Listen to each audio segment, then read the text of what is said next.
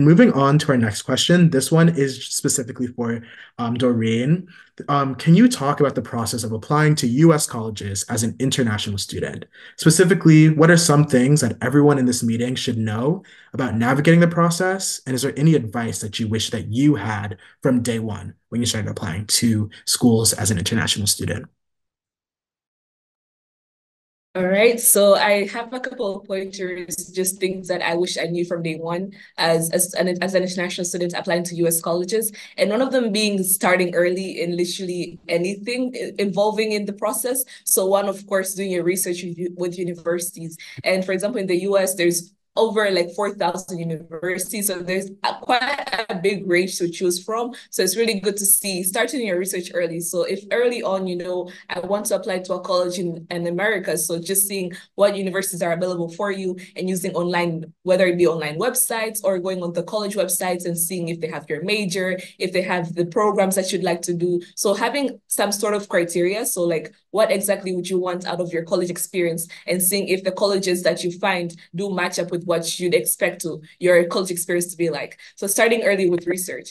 Another thing I'd say is making sure you stick to the deadlines, because the deadlines are firm. So if you miss, let's say, your application deadline, there won't really like be any room for you to be like, oh, I can submit my application late. So just making sure you stay on, find a way to keep track of the deadlines, and also depending on whether you're applying early or not. So just having those deadlines on track. And I'd say something about being an international student is that there's so much terminologies in terms of the surrounding in the application process. So for example, early decision, early action, regular decision, need lines, need aware. So there's like so much terminology surrounding the application process.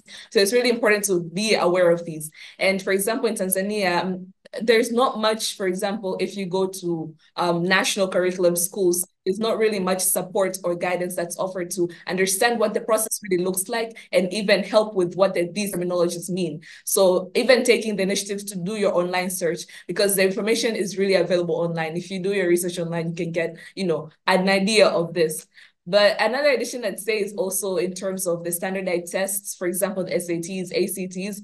Most of us actually come to learn about these, let's say, in your last year of high school, when you're starting to look at the colleges you want to apply to, and you start looking at the requirements and you're like, oh, they need an SAT score. And for many people, they don't really know what's an SAT score. So I'd say if you're listening to this and you're currently, let's say, you just started high school or in your middle school, just starting to familiarize yourself with what's an SAT score, all these standardized tests, and starting the preparation early, step by step, not too much, but like eventually once you reach the stage of applying to college, it would really be helpful, because you'd already know what they look like and what to expect when you finally take the test.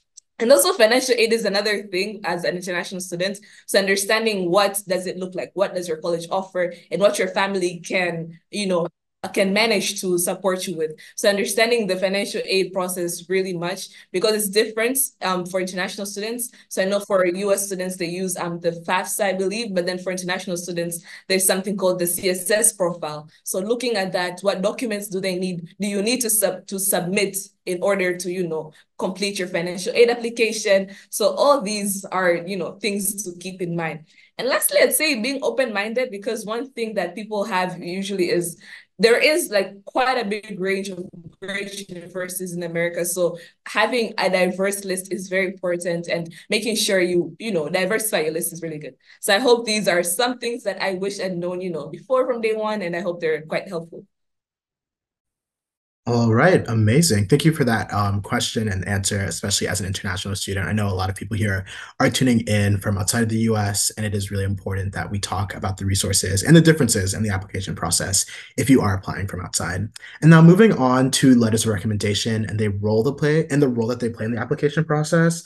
I will actually start in talking about this just because one, it's very similar from undergrad and law school, and two, these are just a few things that I wish I had known when I started the process. So essentially for for most schools that you apply to, I'm pretty sure every single one, they will ask for two letters of recommendation. It is really important that the people who are writing these letters of recommendation are someone that you trust, are someone that has seen you do good work in school, and is someone that you know will be able to talk to you in a positive light without you knowing is the biggest part. Oftentimes, you'll get the option whether you can choose to see what they say about you or whether you deny being able to choose what they say about you. I would 100% recommend that you choose to deny seeing what they say about you. I know that can feel a little hard to just trust someone to write about you, but if you want it to look the best, if thinking about it from the perspective of an admissions counselor, if they knew that you read what the person wrote about you, they wouldn't take it with that much grain of salt versus if they knew for a fact that you had no idea what this person was saying about you, at least in that essay specifically. You would obviously fully know it would be a strong letter of recommendation because of your interactions with this professor or this teacher. However, it is still really important that when you ask them that you recognize that you will deny any type of seeing of what's actually being said about you. Something else, though, that I think is really important is that you don't just have to ask and then give it to them to do anything that you want. You can literally ask if they can write you a letter of recommendation. If they say no, then you will go on to someone else. But if they say yes, you can also send them a bullet point reminders of things that you've done in class.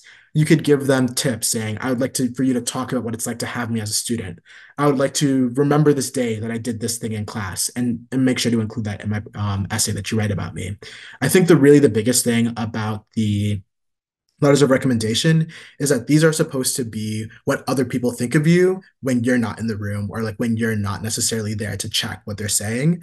And that will be able to be communicated the best if you just give them a little bit of guidance and helping shape that. By no means am I saying that you should be writing it for them, but you don't have to also do it the other opposite way of just giving them free reign. And something else that I think is really important is to make sure that you're confident that they can write you a strong letter of recommendation. Don't just simply ask, can you write me a letter of rec? But instead ask, would you be willing to write me a strong letter of recommendation? Then you'll be able to know for a fact that they are talking nothing but positive things about you as a student, you as a worker, or just you and your capacity and to be in undergrad at this new place. So those are just a few tips that I have as it relates to writing a strong letter of recommendation, and then passing it back to Doreen to talk a little bit about what that's like from the international student perspective as well. Okay, so I would definitely echo what Raja said about having some pointers in, let's say, if you ask someone to write your recommendation letter, having some pointers about yourself, so that they know, maybe you've done some key things that you're like, I would love this to be my recommendation letter. So just, adding that to whoever is writing your recommendation letter, I'd say that's really helpful. So for example, for us, I remember for our teacher recommendation letters specifically, we had something called a brag sheet. So on there, for example, if something you've done in class that's really you believe stood out and you believe that the teacher should like put it in, you could do that. So having some sort of like pointers really does help. But in addition, I'd say there is a section where you can submit additional letters of recommendation, and here you can really have a variety. So it's not only teachers. For example, if you volunteered at an organization, you can have someone at that organization write your recommendation letter. If you've done an internship, for example, so having a variety of letters, or maybe it can be a principal. So having different people, if you have a section for an additional letter, it's really good to have something additional and a recommendation about you from multiple perspectives, because I believe different people would have different views on you, and they could highlight things about you that really would stand out to the officers. And I'd say another thing is, in addition to a recommendation letter, for some university colleges would ask for a resume. So if you can submit that as well to just highlight more things that would not be in your activity list would be helpful as well. Yeah, over. Amazing. I'm now going to open it up to the rest of our panelists if they have anything else they'd like to add for letters of recommendation. All right, great. And now moving on to our next question. What is a mistake that you or a friend that you know that you would recommend others avoid in their application process? And I'll start this off with Jayla.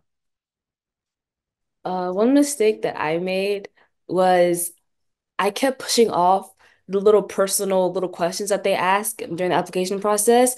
So each college, they have little questions that you have to answer. And like they could be like really dumb questions, but you still have to answer them. And I would always push them off because I'm like, there'd be like 500 words max. And I don't want to write 500 words. I already wrote a 650-word essay about myself. Why would I want to write more words? So I always push them off. And then that was like the main part of the essay that I had to complete. Because everything else was like already like quick, easy, you put it in, you're done. But like the personal questions always took the longest time for me because I was always pushing them off because I was always procrastinating. Like, I don't want to do that. But then I was like, wait, if I keep pushing them off, I'm gonna end up not finishing in time for like my early action deadline, which was November 1st. So that was my mistake. I always procrastinate and then I end up realizing that I didn't finish them. And then when I was to like submit my application, I had to go back and finish them, which add more work and more time into my process because I'm like, I should have just done it when I was doing my application in the first place instead of waiting and procrastinating. So mine was procrastinating my applications and like finishing right when I was doing it. And that was like the biggest mistake I could have made because then I'd have to rush to submit them before my deadline. Yeah, a lot of things can definitely sneak up on you, so I definitely understand that. And then moving on to Doreen, if there's any mistakes that you or other international students that you might have known of made during this cycle that you'd like to let everyone else know about.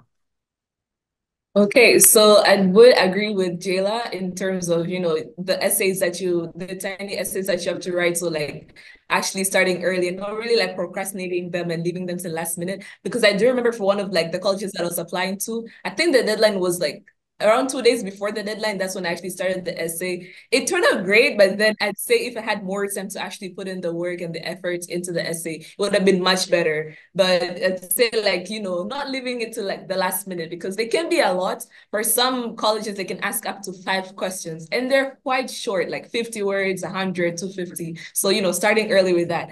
But another thing I'd say, applying to colleges that you actually want to go to, because of course, if you diversify your list, maybe you have some safeties. So if you have safeties just for the sake of putting them there and not really wanting to apply, not really wanting to attend to those schools, but you just apply to them. At the end, if that remains the choice that you have, you might be a little bit disappointed because so I'd say like, actually choosing the places you want to go to. And another thing is, especially as an international student, is during the financial aid process, usually on Common App, which is the platform that you use to apply to the universities, they do ask a question. Are you planning to apply for financial aid? Yes or no? And for many universities, they list that if you say no, then it's hard for you to apply for financial aid later on. So like keeping track of like the process of applying for financial aid, because if you would know, then it might be a bit tricky for you to apply for financial aid later on. And lastly, I'd say again on the term of like deadlines, for some colleges, they have like interviews that you can do, just as an addition to your application. So it's quite advisable to do interviews if that's something that you'd like, but also knowing the deadlines for those interviews so you don't really miss out on them. So yeah. Right, thank you so much. I'd like to open it up to anyone else to speak. Also, I see, Gail, you have your hand up, so if you would like to go again, also please feel free. Something that Doreen reminded me of when she said financial aid was that even though schools, they offer scholarships, even if a school offers scholarships, do not think you don't need to apply for any other outside scholarships. That's a mistake that I made was thinking, oh, they gave me money. I don't need to apply for anything else. But yes, you do. You can always get more money because the school debt, the school loans and stuff, like the money that need to pay can hit you like a tow truck and you'd be like, I didn't know I had to pay that much money. So making the mistake of not applying to more scholarships is horrible. Like even now I'm over here like rushing to apply for scholarships because I didn't apply for enough and I'm paying the price now. So I'm just make sure you apply to a scholarship. Even if you get a lot of money from your school, especially for out of state people, apply for scholarships outside of your school because you will need that money. All right, and I'll open this up to anyone else if they have any mistakes that either you or a friend made that you would like to let everyone know.